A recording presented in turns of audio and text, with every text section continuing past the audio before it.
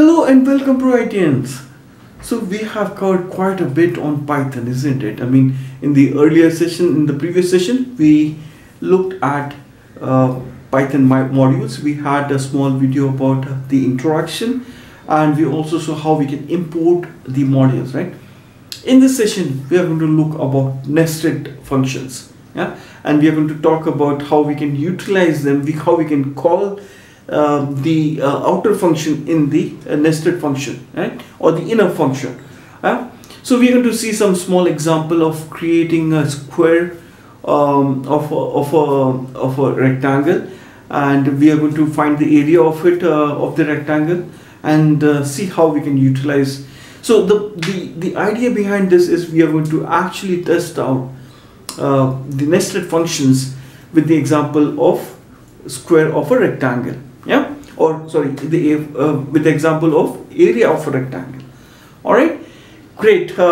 Before I move on, please do click on the thumbs icon and do subscribe to the channel. Feel free to share this video with your friends and colleagues so that they can also take the benefit of learning Python free of cost. All right, great. I'll see you in the session then. Thank you.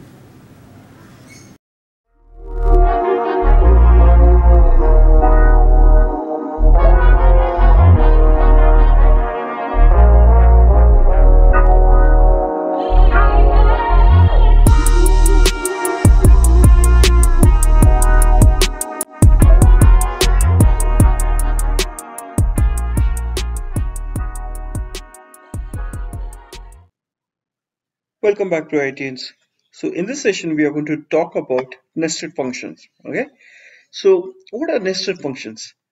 A function which is defined inside a function, that is called as a nested function, right? Yeah, it's simply put. Yeah, that is how a nested function is going to be defined. So let's look at the example on the nested function and see how we can make use out of it. Yeah. So in this session, what we are going to do is we are going to test the nested function by creating a Python program to calculate a square of a rectangle, right? So I'll put it as a string. This is a small program to calculate square of a rectangle using nested function, right? Great. So let's first define L. L is equals to int input and then quotes enter the value for length key and then bracket close. Similarly, we have to define the breadth. So int input, I missed one quote here, and I have to close one here. Yeah. So int input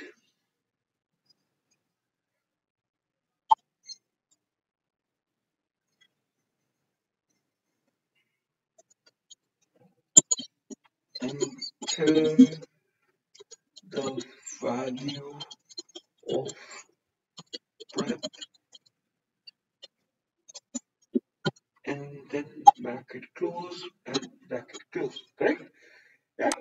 So now what? Okay, there was a typo here, so we'll update it here. Okay.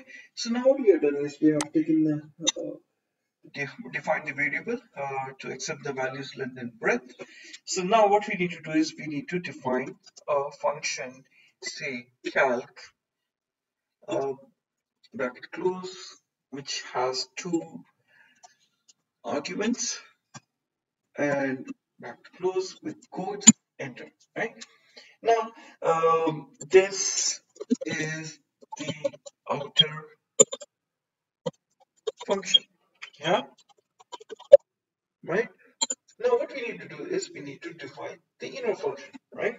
So what now next let's go with define the nested function area, yeah, and then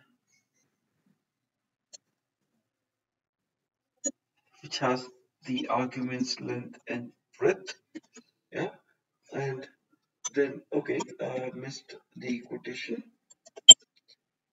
yeah. Let's give a this is the example, or this is the nested function, right? Then we need to print, or first we need to do is square SQ is equals to L into B, yeah, because area is length into breadth, right? And then we need to click on, we need to get the output, right? So we need to do print bracket open the area of rectangle is, and then bracket close, comma, SQ. Yeah, looks good, right? Now let's close the function. So let's close first the inner function or the nested function. So how we do it? We do it by this, right? And then what we need to do is we need to close the outer function, right? Okay, so before we move ahead, since we have to close this area, right? So actually we should be doing as LB, yeah. But since we have already defined this these two arguments in this function, so it's not required to define those arguments here. Yeah. So what I can do is I can actually go ahead and remove it. All right. Great. So now what we need to do is we need to close on the outer function. So what we need to do is cal L comma B. Yeah. Right. So what we have done is we have first taken the two variables L and B, and then we have actually defined a function cal with two arguments L and B that will have the value of the values that are going to be taken as an input from the user. And then we have defined the inner function or the nested function, that is through def area, and that's how we have defined SQ is equals to L into B. And then we have done the print, the area of the rectangle is this, and then we have closed first the inner function area and then the second function outer function cal, right? So as you can see in this example, we have the value which will be defined in the outer function. We are getting used to those values for the inner function or the nested function, and that's how we are going to get the output of it, right? Now let's give it a try. Okay, so before that, before we move ahead, let's save it. So I've done it as Control S and then function F5. Okay, that's how I'm going to run the program on my laptop, right? So it is asking for the first value. Okay, let's do this. So it's asking for the first value, right? Okay, yeah, this one, yeah. So it's asking this one L, right?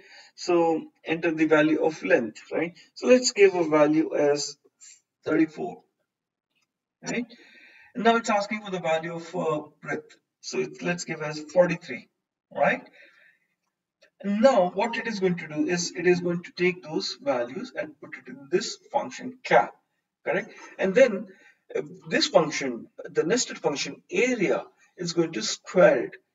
It's going to do as SQ is equals to length 34 into breadth 43, right? And then it is going to print that. So again, I'm repeating that we have defined those values in the um, outer function, right? And getting making use of those values in the nested function. All right, let's see. Yeah, so we can see, I mean, we have put the value of 1462. We can cross check if that is fine or not by directly doing length into breadth, 34 into 43, and we get 1462. Yeah, so that's proven. I mean, we saw how the nested functions work, right? I mean, we were able to we were able to define the values in the outer function, and we were able to utilize that in the inner function. Yeah, great. That's all, guys, for this particular session. I hope you enjoyed it. Please do click on the thumbs icon and do subscribe to the channel.